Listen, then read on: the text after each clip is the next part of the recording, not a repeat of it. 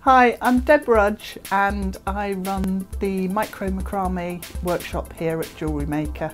During the course of the day we cover a number of different techniques and also work with a different elements within the workshop. So we'll start off in the morning with fine hemp cord, probably a 0.5 or a 1mm, just to get used to the knotting techniques and working with some of the finer threads. You'll actually learn different knots, but how to combine them all to make a little micro macrame owl, which is really cute and can be used on pendant, or you can scale him up or down. You could use him in a whole range of different areas. So moving on to the afternoon session, after lunch, there's an opportunity to actually tour the studios and the museum and also do some shopping in the shop, which is fantastic.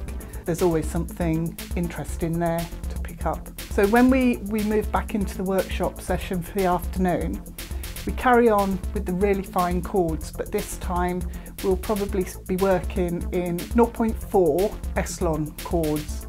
Now the Echelon cord holds a knot really well, so we can look at a whole range of different techniques, from cavendoli knotting through to spacing, working in organic and freeform pieces with anything from probably half a dozen upwards in terms of threads. Looks a bit scary when you first look at it, but by the end of the afternoon everybody's really comfortable with using that many threads, knowing how to handle all of the cords and work them into patterns, adding in colours and chopping and changing the number of threads, looking at different techniques for adding in gemstones or different elements into the piece.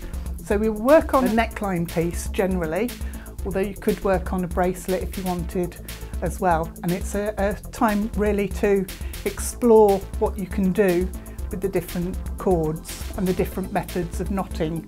So at the end of the session, you should feel really comfortable using the finer threads and working up pieces of jewellery that are really detailed. At the end of the workshop, you'll come away with one complete micro macrame owl, and you may even have completed a whole neckline piece of freeform cavendoli style knotting.